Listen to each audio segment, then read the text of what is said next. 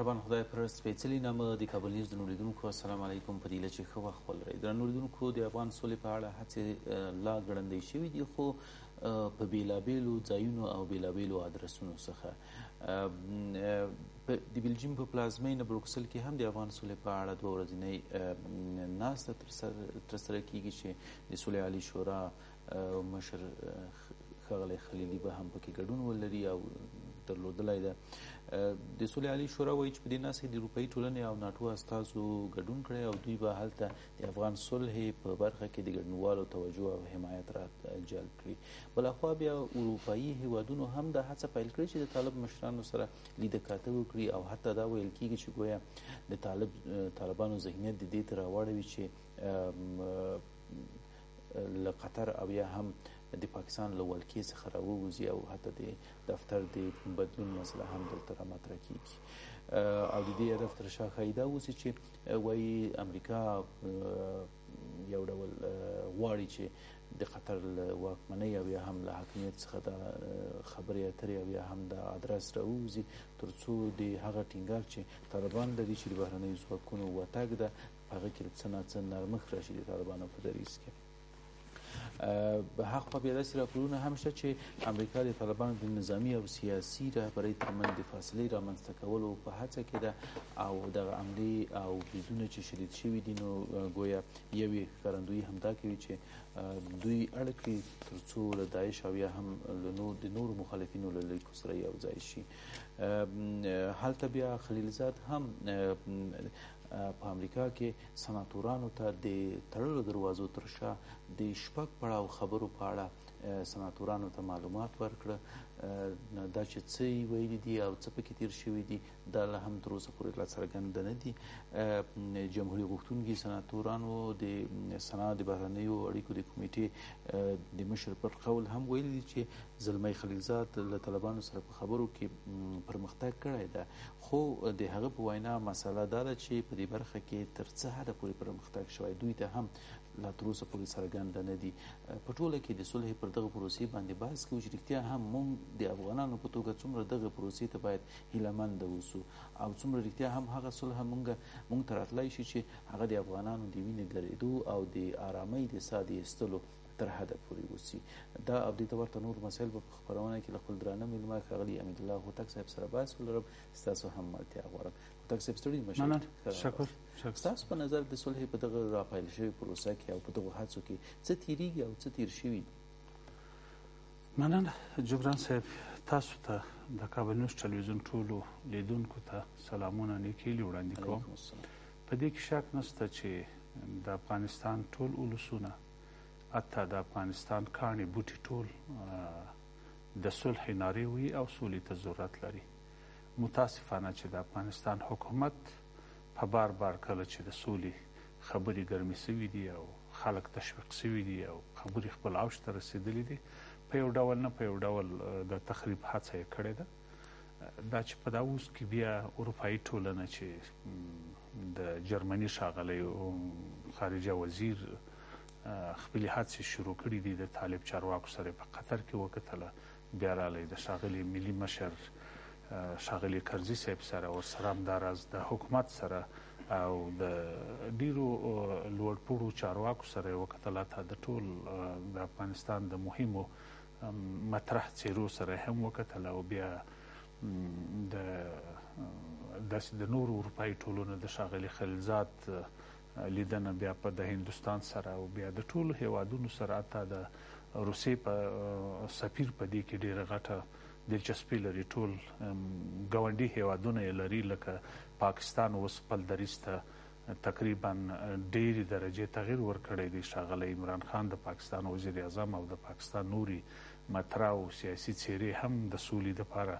ژمنتیا ښیي او د افغانستان نور ګاونډي هیوادونه هم ژمنتیا ښیي. یوازې افغان حکومت نه ورښیي. بلې دا هر څه موږ ولیدله دلته په دغه باندې مو ولیدله. دغه ظاهري حالتونه که چېرته موږ په نظر کې ونیسو 6 پړاو خبرې شوي تر اوسه پورې غوښنه برخه نتیجه نشته. د جرمني د بهرنیو چارو وزیر مسله تاسو یاده کړه لیده کاته یې پیل کړي دي ولې هغه اصلي اهداف چې موږ یې د افغانانو په توګه باید ترلاسه کړو لا معلوم نه دي. نو همدغه ظاهري هڅې خو افغان حکومت هم پیل کړي دي. نو تاسو توفیق توپیر په څه کې ګوري؟ ولې افغان حکومت دلته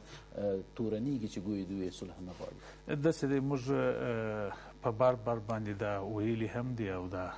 هڅې هر هغه څوک چې د افغانستان د صلح په باب باندې یا ښکاره یا پټې هلې ځلې کوي، هغه د افغانستان ټول ولسونه ستایي او د ستایلو وړ ده. خو د افغانستان حکومت غواړي چې صرف هر څه مین زورما ټوله زما وي او زما تر نظارت زما په لاس کې وي، زما په ګټه باندې تمام سي. دلته په دې کې شک نشته چې د افغانستان ته صلح راځي، د افغانستان ولس ته صلح راځي. صلح په دې معنا ده چې یو څه واخله یو څه راکړه. متاسفانه چې دغه حکومت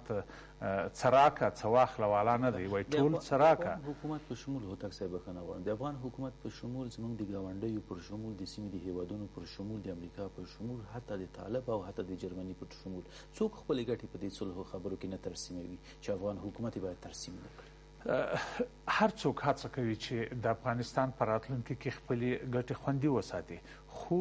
دا موږ چې حکومت بار بار یادوو، دا د حکومت ضعف دی. حکومت مدیریت نه لري. ای کاش چې حکومت مدیریت درلودی، خو نو د افغانستان حکومت ځان بولي او د افغانستان د 15 میلیونو انسانانو مسؤل ځان بولي، د جغرافیې مسؤل ځان بولي. دا به هر څه د مدیریت کړي وای، هر څه به د په لاس کې وای. خو متاسفانه چې یو خو حکومت موږ ورته ویلی د بل په اشارو باندې کارونه کوي. دا اوس هم ته د باندې دا ښار ته ما او تا ورځو هره ورځ ګرځو. آیا د افغانستان د حکومت یو بیلګه شته، یو ماده د قانون شته؟ هر څه ګډوډ دي، هر څه ګډوډ دي د دې حکومت په شتون کې. او که دا حکومت په 5 کالو کې، تاسې ګورئ په 5 کالو کې تر اوسه د دوی 5 کاله پوره شوله، تر اوسه پورې زموږ کابینه سرپرسته، همداراز انتخابات، همداراز بل نو خارجان او ګاونډي هیوادونه او بالخصوص طالبان د دې حکومت سره خبرې کول نه غواړي. موږ هم باید افغان ولس اوس وګورئ، هوتک صاحب بخښنه غواړم، دغه تاسو اشاره وکړه دا هر افغان پوهېږي چې دغه حکومت له ستونزو څخه ډک دی. تر ننه پورې کابینه تشکیل نه شوې، تر ننه پورې واکونه سره ویشل شوي دي، 50 زما 50 زما. حتی تر ننه پورې موږ ولسي جرګه نه درلوده، له ولسي جرګه مو چې پیدا کړه هغه په دې قسم د مشر په سر یې ناندرۍ او جنګونه دي. دا ټولې ستونزې د حکومت ضعف. ولې د صلح په برخه کې وګورئ، تاسو ښې مسلې ته اشاره وکړه چې ګویا حکومت نه غواړي که نه،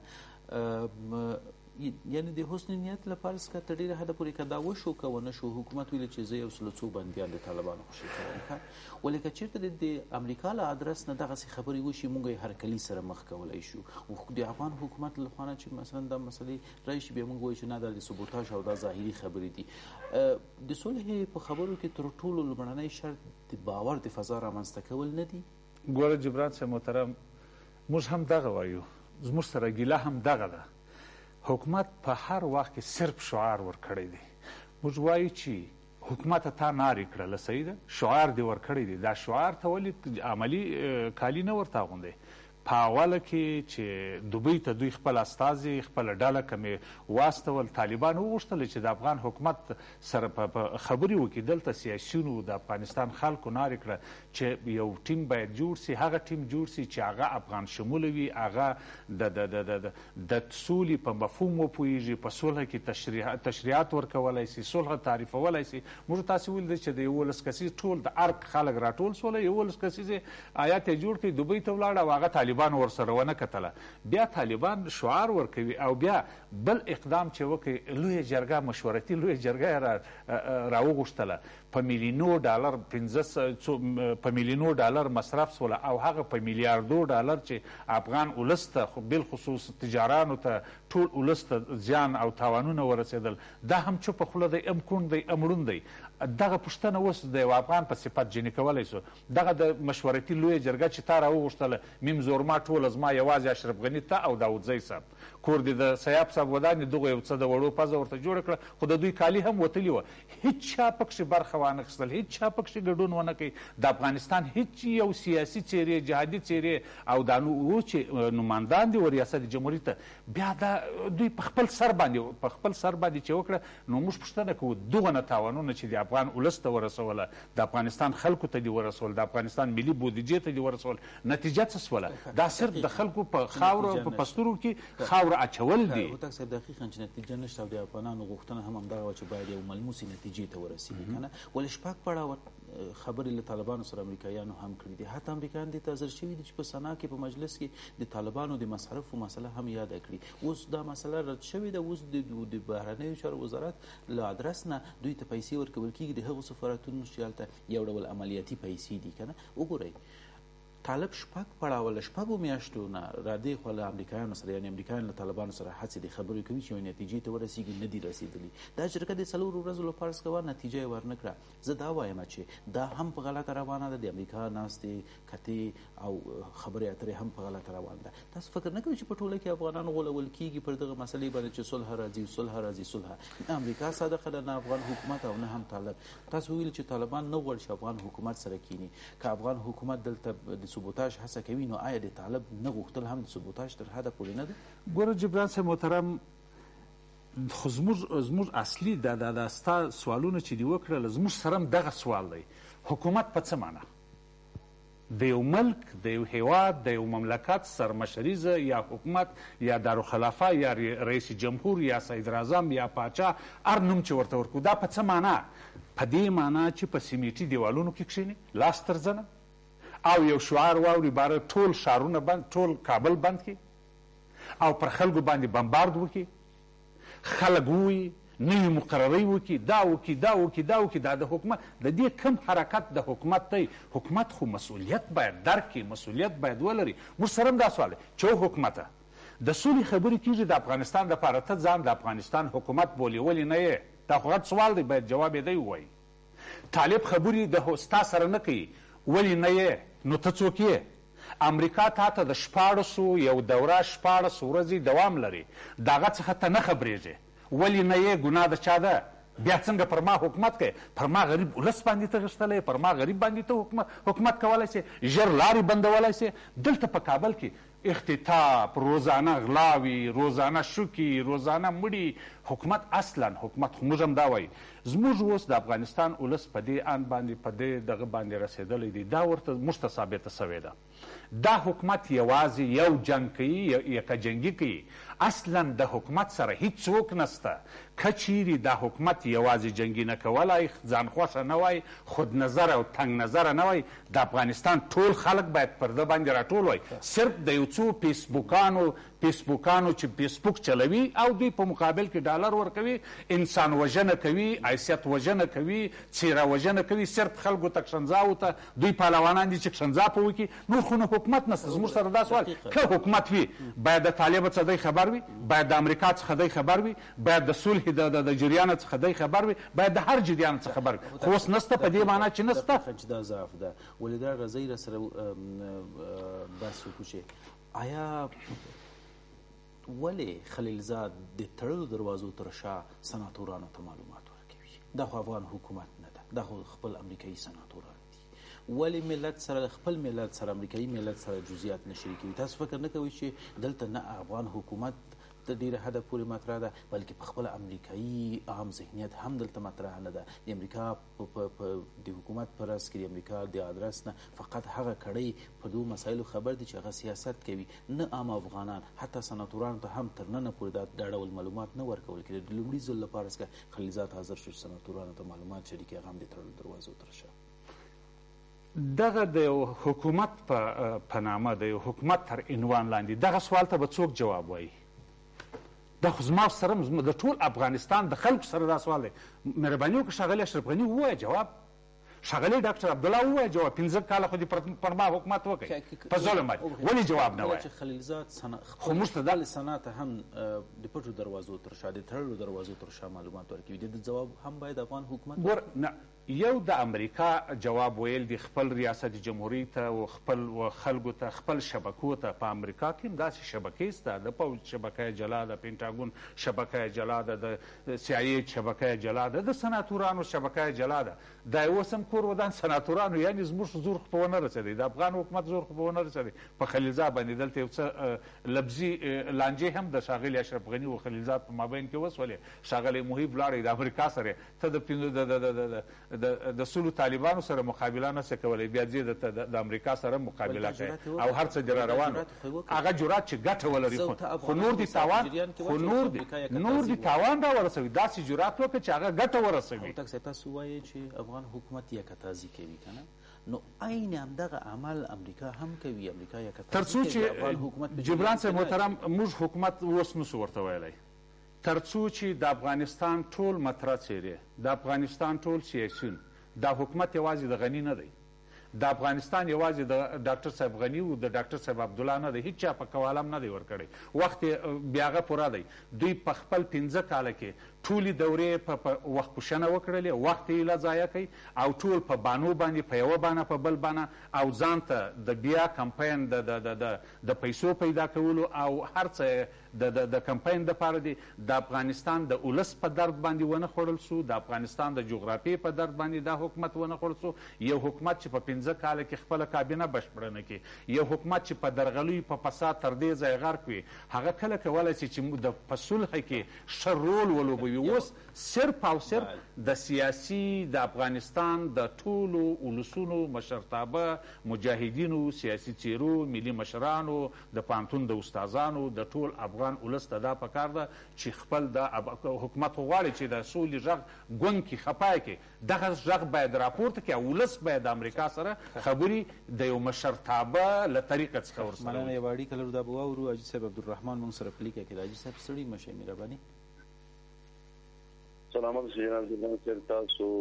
او خپل دروند میلمه او تقي صاحب او تخنیکي همکارانو سلامونه نیکې هیلې. علیکم السلام تاسو بیا ستړي مه شئ. جناب جبران صاحب وویل شول چې بروکسل کې ناسته او یا د سنا خلیلزاد غوښتنه او یا څه زه بیا په ما خپله عقیده یم چې آیا موږ توانېدلي چې لوی تروریست مجبور کړی که نه تر هغې چې مجبور نه کړي دلته صلح نشته بیا هماغه د ما خبره خو زه یو څه ورته اضافه کول غواړم چې د افغانانو څه پکار دي څه کول پکار دي. جناب جبران صاحب ګوري او اشاره کوم دوی وایي 900 میلیارده پیسې تر اوسه موږ په د افغانستان باندې مصرف کړی د 18 کالو نو که دا حساب وکړي هر ولایت په 26 میلیارده اشاریه څومره رسېږي دا جنګ به چېرته وخو نو ستا ونه کې به هم ګروپ لګېدلی و ستا مکتبونه او پوهنتونونه او ته تر اوسه پورې یو شفاخانه نه لرې د دې ځای هندوستان او پاکستان ته منډې وهې کله په لاره مړ کېږي او کله د تیاره کټک نه کېږي دا خو جګړه ده جناب جبران صاحب ګوري زه په دې اند یم زه په دې عقیده یم چې د طالبانو خبرې بعضې دوستان داسې په دې فکر کې دي چې دا ثبوتوش هغې هم کوي او امریکا هم کوي بل هم کوي امریکا خو یقینا جنګ ته راغلي جنګ کوي داسې طالبانو سره ناسته ده زه د طالبانو دپاره یو لوی بریا بولم خو د هغې نه مې خواهش دا ده چې د افغان په صفت د افغان منافعو ته باید ګټه ورسېږي یعنې داسې ونه شي چې د 5 ورځو دپاره دوی وژغورئ او خدای نخواسته موږ ته بله غریزه پیدا کړي اوس په کار دا ده جناب جبران صاحب دغه لکه مخکې مې چې ویلي دي چې یو غیر قانوني حکومت قانوني موده پوره شوې اوس حکومت نه لري د غیر قانوني حکومت قانوني موده پوره شوې کار خلاص ده سمه اوس په کار دا ده چې افغانستان خلک په دې تمکن نه دي چې دغه شی چې نسته دا موږ ته صلح راولي یعنې د هر ادرس نه که دا و تقي صاحب ده او که ته یې او که زه یم او که بل د صلح غږ باید پورته کړو هغه واحد څوک چې د صلح لپاره کار کوي هغې سره باید ودرېږو په دې معنا جناب جبران صاحب اوس ګورئ زما ملي مشر کردی سره همیشه زالي لکه کونډه ښځه لکه دې ته څه ضرورت ده چې زیږندم او زیږندم ته غندي او زیږندم غندل نشته 15 کسان دا پورته شي که د حکومت دې کلي چې تاسو طالب سره کښېنه خبرو ته دا ستا حق ده دا ستا حق ده مسلم لاسه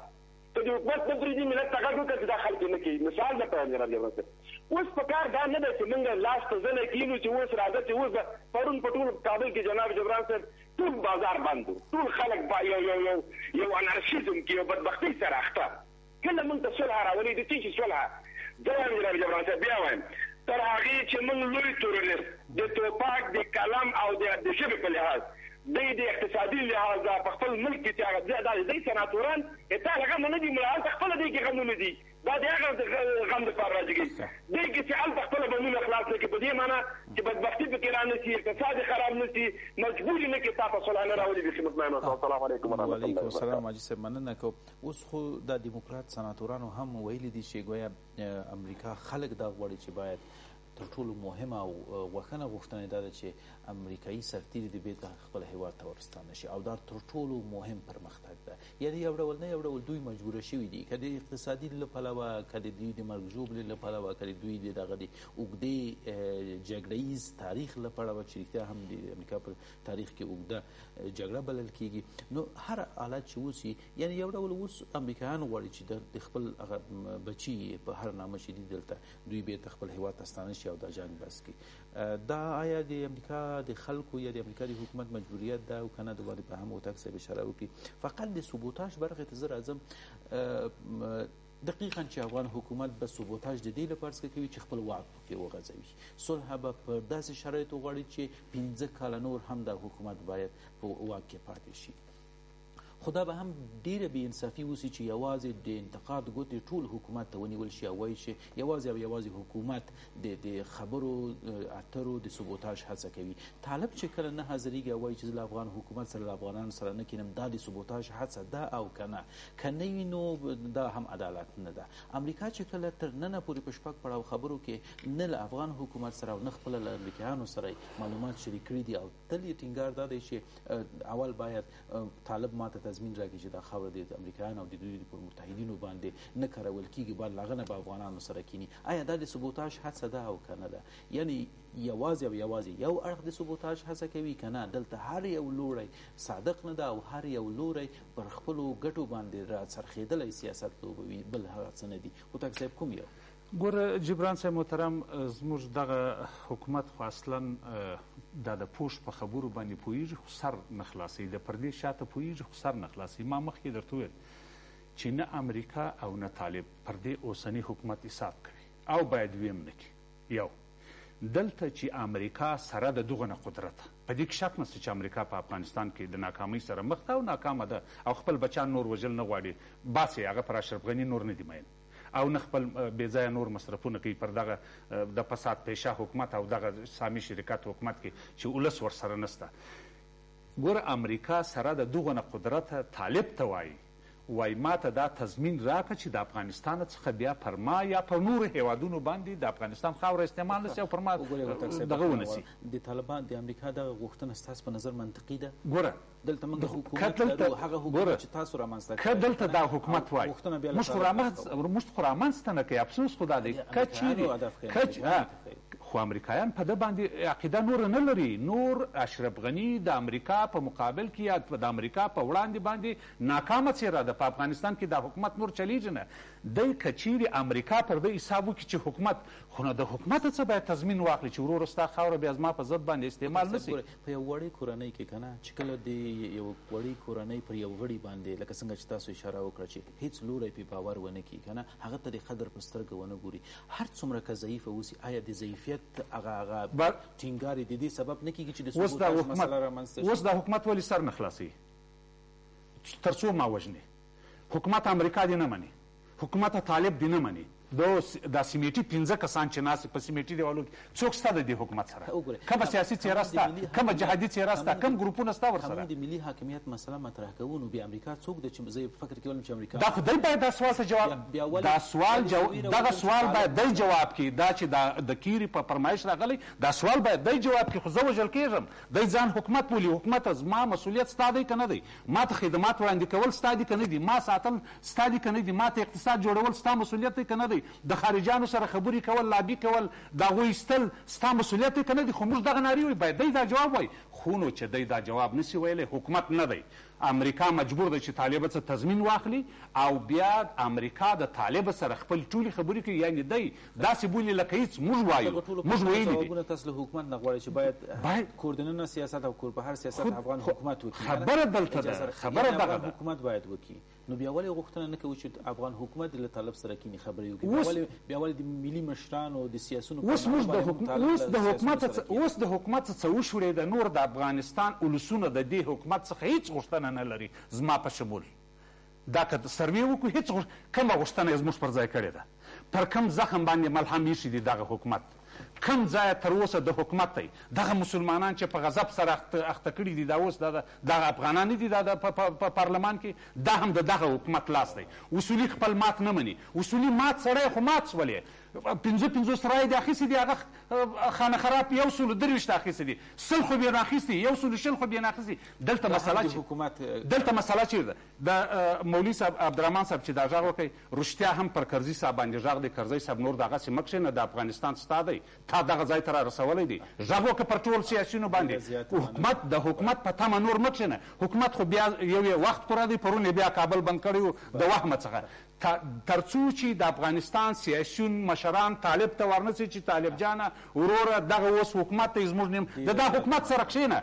افغانان به طالب دې ته هڅوي چې د حکومت سره کښېنه مننه کوم وخت مو پای ته ورسېده بس هم ډېر ځینې نور موارد هم و چې باید بحث مو کړی خو له بده مرغه وخت یاري نه کوي بیا مو په الله سپارم ښه اوسه کار اوسه